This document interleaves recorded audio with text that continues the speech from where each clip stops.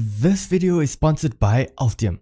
Now, another important application of the ChatGPT is debugging the code. ChatGPT will undoubtedly prove useful for you to help debug your code. If you are a programmer, one of the applications of ChatGPT that will undoubtedly prove useful for you is to help debug your code and spot some vulnerabilities. If you ask the ChatGPT to check a piece of code for bugs, it will not only do so, but also explain the bug and an example or more of how you can implement a potential fix.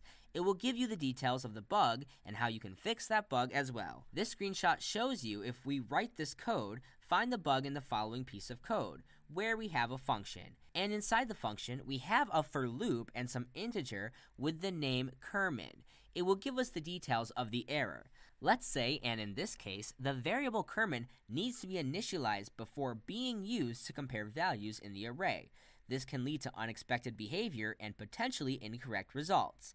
Let us move to the demo environment. This video is sponsored by Altium, the industry standard and most professional PCB design software on the market. I've used Altium for designing printed circuit boards to build my own custom Arduinos and high-speed on-edge computer vision projects. When I tested other PCB CAD softwares out there, I found that nothing came close to the flexibility, ease of use, and power of Altium Designer. I mean, if you ever worked on PCB design for computer vision applications, you know that transmitting video signals is a very delicate task, with many high-speed signals that you have to consider in terms of electromagnetic noise and crosstalk. Altium helps you to easily manage and route high-speed signals with length tuning to ensure that you receive clear image quality on the other end. What's really great is that we have partnered up with Altium to bring you an exclusive discount for our Augmented Startups community. Sign up with the link down below to get 30% off monthly of the perpetual license of Altium Designer. You can also try out Altium Designer for free for the first 15 days. Just click the link down below to get started. Now we are the demo environment here.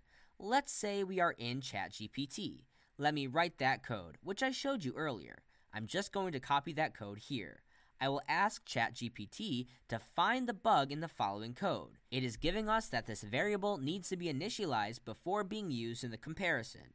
This could cause a problem.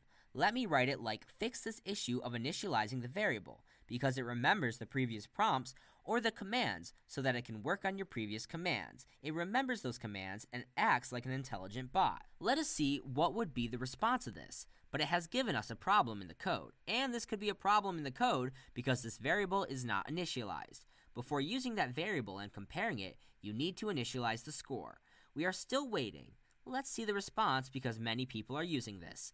This version is available for research purposes. That's why there is a burden on the system, and sometimes we need to get a response from the bot. Now it has given us the solution to this problem as well. It is fixing the issue. The function created with the same name now has initialized integer Kerman with integer max value. The rest of the code is almost the same as a for loop integer initialization, 0 less than n++. If an array of I is less than Kerman, return the current minimum. It has initialized that issue here. You can see there is no initialization of this variable. Now we have initialized the variable to the maximum integer value. That's a great thing about ChatGPT. It can even debug your code, and you can even fix the issues with the code.